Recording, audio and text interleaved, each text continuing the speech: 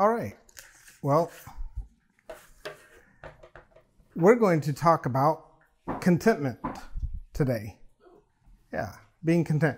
So in Philippians 4:10 through 13, Paul wrote, "But I rejoiced in the Lord greatly that now at last your care for me has flourished again. Though you surely did care, but you lacked opportunity. Not that I speak in regard to need, for I have learned in whatever state I am to be content. I know how to be abased and I know how to abound. Everywhere and in all things I have learned both to be full and to be hungry, both to abound and to suffer need. I can do all things through Christ who strengthens me." So that's a fairly common passage that we've probably heard a lot of, particularly the last part of it. But that's going to be kind of our main text, what we're going to look at, but we're going to bounce around a lot. But as a society, just as people and Christians and everything, we face discontentment on a daily basis. Like that's something that just sort of almost seems to be like a natural part of our lives. But in reality, we as Christians are designed to actually be content, not discontent. But discontentment comes from a variety of places. It can come from envy of others' possessions. It can come from envy of others' successes. It can come from even just not feeling content with where you are in relation to yourself. You know, some people comparing themselves against themselves. But in our culture, there is a gigantic wave of discontentment that is coming through, particularly in the younger generations. And I know sometimes I mention generations. Sometimes I get fascinated by a study of generations. I think that came about because I saw a study on Gen X. And one of the things that marks Gen X is that we're unique and different and no one can define us. And then I read like the description of the Gen X and I was like the poster boy for it. And I'm like, how's that possible that a generation that stood up on being no one can define us is so clearly defined?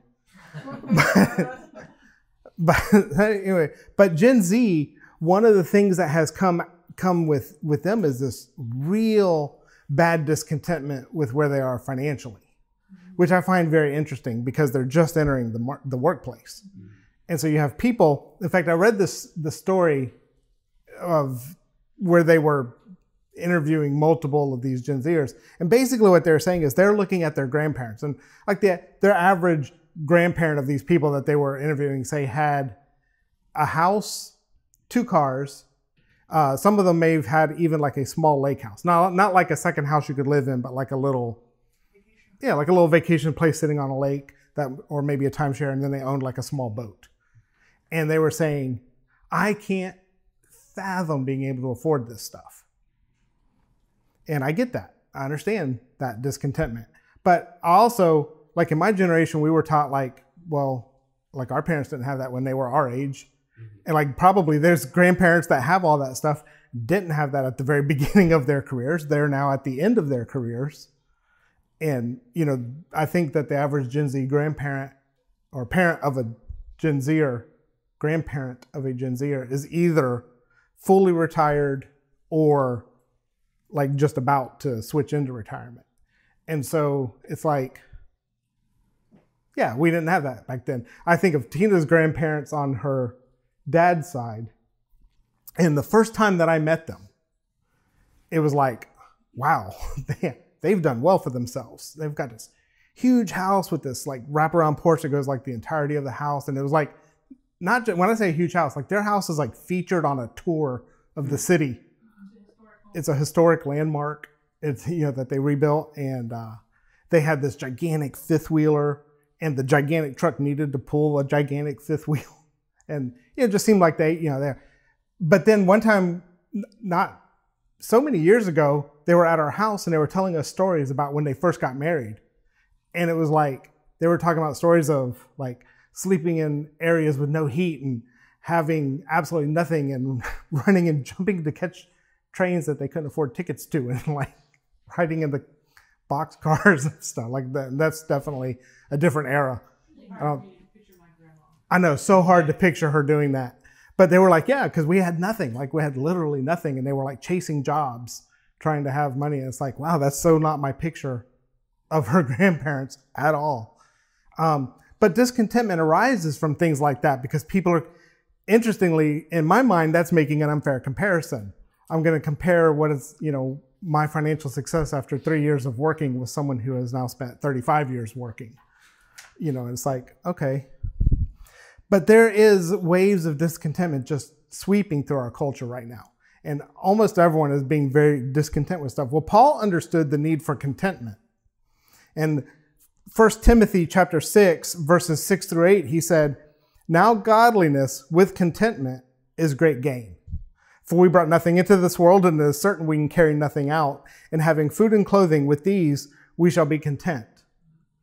And it's like, there's something there where it's like, wow, I should be content to just have enough food and clothes. And that's it. But that's actually not really what he says if you look at that verse. Yeah, I mean, he's got the definite parent statement there. You brought nothing into this world, you're taking nothing out, but it starts off with something that gets into a little bit of the secret of contentment. Now, godliness with contentment is great gain, not just contentment. So there's something there we'll have to come back to. In Philippians 4:11 through 12, back into our main text, but just a small portion of it, he says, "Not that I speak in regard to need, for I have learned in whatever state I am to be content. I know how to be abased and I know how to abound. Everywhere and in all things I have learned, both to be full and to be hungry, both to abound and to suffer need." So things like covetousness or envy, those things and contentment cannot coexist. In fact, envy destroys our happiness. Contentment allows happiness and joy where envy pushes it out of reach. Envy and jealousies really make happiness always a moving target. It's always pushing it just past your grasp. Whereas being contentment is one of the secrets of actually experiencing real happiness. Now, I'll tell you that is going to be partly going back to that 1 Timothy where he says, godliness with contentment is great gain, because that's one of the secrets of real actual joy and happiness is having, Christ in us. But jealousies and envies always seems to push it out. When one of the traps that we fall into is looking on social media, because it makes us think we know what someone else's life is like, when in fact, we really don't. Because we can look at someone else's social media life and be like, man, they're always going on trips and always on these vacations and always having a good time and always happy. And I know many people that have told me they only post pictures of the good stuff and mostly they're miserable. But they don't want to post the pictures of them being miserable. Then I also do know people that only post when they're miserable, which I think is weird. But anyways, social media really does make us think we know what someone else's life is like. And we really don't know. If that's the only way we know them, we really don't know what their life is like. Well, people might say, well, we pick on social media a lot. But I'll tell you the same thing is true for now, less here because there's there's not that many of us. And so we kind of know each other better. We're a little bit more like family. But it's easy to be in a church and have that same thing where you think you know what someone's life is like, because it's easy to show up on a Sunday morning in a bigger church and be like all smiles and, laughing and everything's great. And on the inside, you're not at all. I used to be a part of a church out in Ponte Vedra called Redeemer Church. And I was on staff there. And so the pastor would always talk to us and say, we are in the midst of an area where people want to put on a show because this is where everyone is supposed to be wealthy and happy. And so he called them the up and outers. They're not the down and outers because they've got plenty, but he's like, it would be common to have somebody come in and be like, everything is fine. And they've got, they're driving a $100,000 car. They've got a huge house and everything, but also, their teenage son is strung out on drugs. Their marriage is 2 days away from divorce. They are, they're going through it and it's really bad. So the fact is a lot of times our envy and our jealousies are based on things that aren't even real. They're not even true. And sometimes our envies or jealousies can be based on things like someone else's talents or giftings. We're like, man, I wish I could be like that person in the church, or, they sing so well, or they play this instrument, or they're so, artistic and gifted in these areas. Well, all talents and gifts are given by God. And honestly, to be envious of a talent or a gift is to question God's design for you, because God made you the way that you are. Sometimes, though, we get confused with that kind of stuff. I know, like in growing up, I was taught that things that I actually really enjoy now, I was taught by my parents who just didn't know better at the time that that's like horrible. It's a waste. Like if it's not either hard science or hard math, you're wasting your life.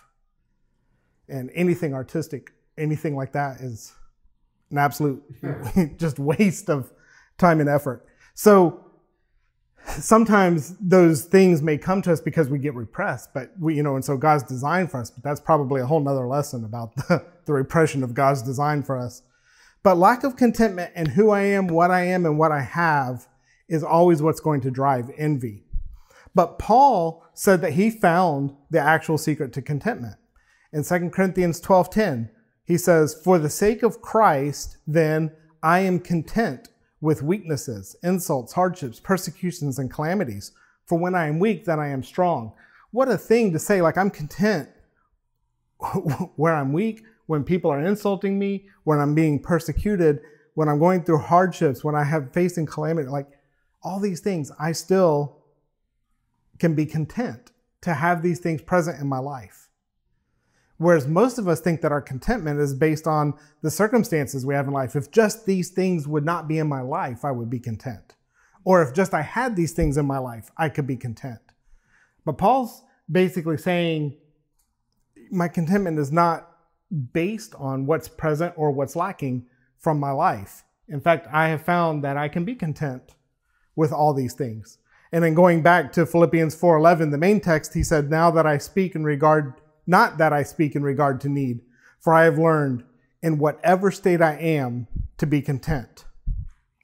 Now, Paul is not saying that he is content right now just because he got a gift from a church, right? When we started this passage off, he says in Philippians 4:10, remember it opened up with, "But I rejoiced in the Lord greatly that now at last your care for me has flourished again, though you surely did care, but you lacked opportunity." So what has happened here is Epaphroditus has brought a gift from Macedonia to Paul, missionary support. And they didn't have an ability to wire gifts. So they actually had to load him up with monies and things and send a person to him. And that was, it was much harder to get your money to your missionaries back then. So they did it. And what had happened is they had been supporting Paul for a while. If you're familiar with the story of the Macedonian church, they went through a time of extreme poverty where they were being persecuted.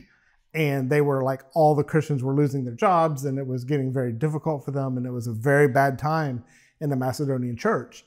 And so their giving went way down. And it wasn't with the Macedonians, it wasn't that their giving went down because they just didn't want to give or anything like that, or that they just fell out of the spiritual discipline of giving. It was because they literally had no money. They hit extreme poverty. And now Paul receives this unexpected gift because, again, they couldn't call him up and say, "Hey, we're reinitializing support." They send somebody, and they sent somebody with the gift. And so when he says "at last," it's not this thing of, finally, I've been waiting on y'all to come through with your missionary giving. I've been hurting over here. That's not what Paul's tone is.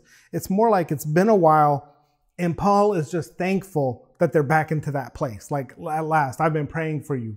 I've been petitioning on behalf of God. In fact, if you read all around this in other places, like in Acts or in places, you find Paul is continually praying for the Macedonian church through their time of persecution. And so when he sees this gift from them, he's like, "Oh, hey, there's been breakthrough. You actually have money to resume the support." And so that's where this "at last," he's so thankful for the gift, but he's not thankful for the gift because Paul wants the money.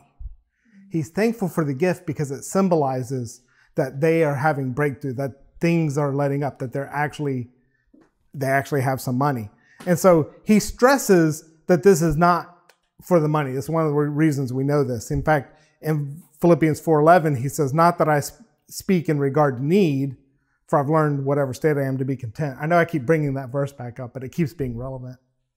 But then in 17, in verse 17, he says, not that I seek the gift, but I seek the fruit that abounds to your account. And that's a great way for him to express what he's been trying to say this whole time. And I know that goes outside of the text we're looking at, but it shows what he was really thinking there. So he's like saying, hey, there is something to your giving. And it's like, I'm happy for you guys that you're doing this, but I want you to understand, I'm not happy because I'm so happy to receive the money. I'm going to be content. Whether I have plenty or whether I have little, it's fine. I can be content. But when you're giving, God's going to bless that. And so he's talking about the fruit that's going to be abounding in their account. He's saying, like, God's noticing this and God's going to bless you. In fact, in Acts 20:35, it says, I have shown you in every way by laboring like this, that you must support the weak. And remember the words of the Lord Jesus that he said, it is more blessed to give than to receive. And so I left that off of it. Yeah, I left the most important part. I just didn't copy that part when I pasted it in. But I promise you that the actual scripture does end with, remember the words of the Lord. It's a test. I don't know what he said, but we should remember it. It is more blessed to give than to receive. That's weird that I did that. And I think this is a great picture of the body of Christ. That the body of Christ is the one who shares with the one who doesn't have. That's why it's more blessed to give than receive. When the body of Christ is working the way that the body is intended to work, then those with share with those without. And it's always making up the difference. There's always that thing. And so that's like the actual body of Christ really coming together, functioning like it should. And that's what Paul's seeing here with Macedonia. They've been through a time of need. Now they're coming on that. Paul's in a time of need. They're sharing with him. And it's working together like the body should. But we come to this back to the secret of contentment in 4:12 when he says, I have learned both to be full and to be hungry, both to abound and to suffer in need. So Paul had learned the secret of contentment, and he had learned it by being in both situations. He really knew what it was like to be in both situations. In fact, the church of Philippi met in Lydia's house. And Lydia was, I always think it's amazing when the Bible talks about that a large number of people came to know the Lord early on. It's kind of interesting how it says it. If you read Acts, it'll talk about how there was one day like 3,000 people came to the Lord. And then on another time, 5,000 people came to know the Lord and joined the church. And it singles some people out when it talks about that, because it'll say there were at least 3,000 men, and then it will always say, and not a few prominent women. And that not a few prominent women is really key. And the reason that it's really key is because God specifically brought wealthy single women into the early church for a reason. They had huge houses without people in them, and they used those to establish the church. And so Lydia was one of these people. She was one of these not a few prominent women. There were many of these prominent women that came in. Lydia was a dealer in purple, and she was wealthy. Like, she was obscenely wealthy. And so she had this gigantic house. And so when Paul set up the church in Philippi, he was invited to be in Lydia's house, and she brought him in as a guest and basically said, everything that is mine is yours. So Paul lived in this mansion that later, that was also hosting a church, where it probably had matching towels and all the little guest soaps and, everything that you would, everything he could want and need was there. He probably had a team of servants that waited on him, that gave him whatever foods he wanted, ate like a king, whether he wanted to or not. That's just probably what was given. And And so he knew what it was like to live that way. And in fact, multiple of the churches were set up where there was these women. Nympha had a church in her house, and she was probably one of these, actually it says like she was extraordinarily wealthy. And several other women that had these just gigantic homes. And Paul would go in, and those were the people that would bring him in and establish the church, and he would stay there. So he knew what it was like to live that way. But also, a lot of times, Paul had nothing but, a blanket and some stones and the stars over his head and whatever he could scrounge around to eat. There was a lot of times that Paul didn't have anything. There was a lot of times Paul spent in prison. And sometimes he spent his time in prison chained to a wall. And sometimes his prison was like, hey, you can stay in the governor's house. And you can, so he had this whole range of experiences. So it's not like this is like some guy who's like, I've learned how to be content, who's always lived at a certain level. He has been at every level you can imagine. And, probably things that he found was that wonderful things can overwhelm you. You can get to where you feel like, I don't think I could live without all these things. A lack of things can make you feel angry when you don't have things. It can make you feel insecure. But whether you feel overwhelmed by the amount of good things or whether you feel insecure by the lack of things, those kind of feelings lead to an inability to serve God. But contentment puts us in a great place. And the word content is an interesting word because this is going to lead us into Paul's secret. But the word content is the Greek word autarkes, probably. I don't know how to pronounce Greek words. autarkes, autarkes. But what that word means is to be self-sufficient and self-complacent. And so that's when he uses the word content. The definition of content that people would have heard is, I know how to be able to rely on myself, or I know how to be complacent within myself. But then Paul gives a very interesting verse. In Philippians 4:13, he says, I can do all things through Christ who strengthens me. And that verse is the complete antithesis of the definition of contentment. Whereas contentment is saying, I have enough that I can be self-sufficient or I can be self-complacent. Paul says, no, I've learned that the secret to contentment is actually allowing Christ to do it, letting Christ strengthen me. Contentment is a result of bowing my heart and mind to the will of God no matter the conditions I face. No matter the situation, this will lead to contentment, where you're neither overwhelmed by poverty nor are you intoxicated by prosperity.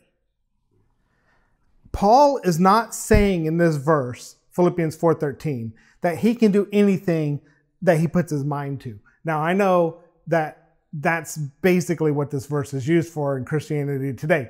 And, one of my heroes, Tim Tebow, stuck the Philippians 4:13 on his, I don't even know what those things are called, but they're not eye patches, but they block the sun from glaring off your cheekbones. But anyways, he stuck them there. Philippians 4:13, there's, other people that have them put up, athletes that have it sewn up under their hat. It's a real common athlete verse, or it's a real common student prayer verse. I didn't study for my test, but Lord, I pray that you would just give me everything I need to pass this test. I can do all things through Christ who strengthens me. Yeah, I tell you what, God will make you content even when you fail that test because you didn't prepare for it. But what this verse in context means is that no matter what situation you're in, you can be content in it because it's Christ who strengthens you. That's the real context of this verse. That whether you have a lot, whether you have a little, whether things are going good in your life, whether things are going bad in your life, whether everything is working out perfectly or everything is disastrous and your life is a dumpster fire, you can do all things through Christ who gives you strength. You can be content and happy and full of joy because it's Christ that's in you. And that's the secret to contentment. See, he says that by Christ's strength, I can be calm in adversity and I can be humble in prosperity, because that's what's truly needed. And he says that contentment is learned, right? In verse 11, I have learned. Contentment is learned. It's not something that just comes automatically when we get saved. There's a lot of things that we're given when we get saved. There's a lot of things that are like fruit of the Spirit, right? The more we walk in the Spirit, the more we'll display that fruit. Contentment is not one of those things. It's not listed as a fruit. It's not listed as part of the things that we just get when we get saved. You know, like you get righteousness, you get justification, you get, the mind of Christ. These things come automatically when we're saved. We have to sort of learn how to walk in them and use them, but contentment is not. Contentment is learned. How did Paul learn this? Well, I mentioned before about him going through everything, but I think it goes way beyond that. I think he learned it because of discontentedness. Because his discontentedness of knowing Christ from chapter 3, that led to the contentment in circumstances in chapter 4. Let me explain. In Philippians chapter 3, verses 10 through 14, listen to Paul. These are not the words of someone who is content with this situation. He says, that I may know him and the power of his resurrection and the fellowship of his sufferings, being conformed to his death, if by any means I may attain to the resurrection of the dead. Not that I have already attained or am already perfected, but I press on, that I may lay hold of that for which Christ Jesus has laid hold of me. Brethren, I do not count myself to have apprehended, but one thing I do, forgetting those things which are behind and pressing on toward sorry, I switched to a different translation. And reaching forward to those things which are ahead, I press toward the goal for the prize of the upward call of God in Christ Jesus. You should not memorize passages of scripture in a different translation than you write them out in, because it will mess you up. These are not the words of someone who's content. This is discontentedness.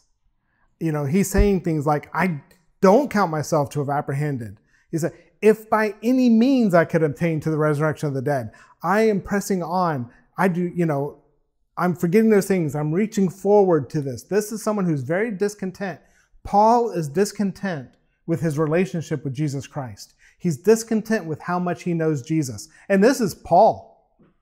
This is Paul saw Jesus on the road to Damascus. This is, Paul, the guy who wrote 2/3 of the gospel, of the New Testament. And he's like, I am not content at all with how much I know Christ. In fact, I'm counting everything else in my life as garbage, as complete trash, in light of the surpassing knowledge of Jesus. And so I'm just going to press in and I'm going to get it. And what I'm going to tell you is that our contentment is grounded in our union with Jesus. And that's a reason why Philippians 3:10, this passage that we just did, it precedes Philippians 4:10, where he now says, I've learned contentment.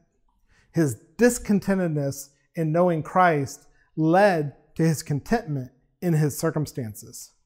You see, Christian contentment is independent of my circumstances.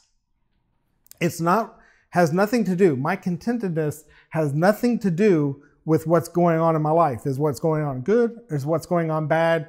Am I abounding? Am I abasing? Is that a word? It's because my contentedness is found in my union with Jesus. And that's a constant throughout my life. And so therefore I can be content in any situation. The knowing of Christ is what makes this possible. You see, if what we do in our Christian relationship, if what we do when we get together on a Sunday morning or on a Thursday or whatever we're doing in our daily devotions, anything, if any of this stuff is simply behavioral modification, if all it is saying, I need to act more like a Christian, how do I act more like Jesus? If all that is behavior modification, then it's never going to lead to contentment. It's never going to actually change us. It might change how you present yourself to the outside world, but it doesn't actually change you. And so getting to know Christ is what actually changes us. Knowing principles and knowing the right things is not the same as knowing Christ. And the more that I know Christ, the more content I can become, because my contentment is a result of an ever deepening relationship with Christ. And a lot of times we don't make those connections, but Paul lays it out for us in transitioning from Philippians 3 to Philippians 4. And if you just read those two chapters together, you see him talking about how much he pursues Christ, leading into how content he is in whatever situation he finds himself. You see, Christian contentment is the fruit of having no higher ambition than to belong to the Lord and to be entirely at his disposal. When that becomes our goal, then knowing Christ fulfills us. When our goal is truly to know him and to be his, fully surrendered to him, then contentment is within our grasp. When our goals become something of the world, it will always be beyond our grasp. Contentment is a hallmark of a mature Christian, but it's something that's seldom valued in people. It's something that is not generally looked at, speaking of envy, when we look at other people to think, I wish I could be content like that person. Mostly it's, I wish I could have what that person has, or I wish I could be where that person is, or these things. But nobody tends to highly value the contented person. And yet contentment in all things is actually a sign of maturity in Christ. And I want to leave with this verse. This is Isaiah 26:3. It says, you will keep him in perfect peace, whose mind is stayed on you because he trusts in you. And I just think that speaks a lot about where our peace comes from. I think that you could easily translate this to contentedness. You will keep that person content, whose mind is stayed on you because he trusts in you. So, let's pray. Father, we thank you that you have actually given us everything we need for life and godliness, even as you've promised. We're thankful, Lord, that contentedness is not out of our grasp. But Lord, as we pursue you, as we put our mind on you, as we know you more, I pray that you would fill us with more and more contentedness. And Lord, as I pray that if anyone has ever had troubles with being content, has ever struggled with that, God, I pray that you would begin to develop that relationship that is more pursuing you. Lord, I pray that you would awaken them to look more of their eyes on you, to run after you, to have that attitude that Paul had in Philippians 3, where he said he just puts everything else behind him and presses and strains toward knowing you. Father, I pray that you would awaken that in every one of us. And Lord, we do want to know you more. We do want to reach for the high calling of Christ Jesus, to attain to your resurrection, to know what that is, to live out that victory, that resurrected victory that you have made available to us. So we honor you and we bless your name. Amen.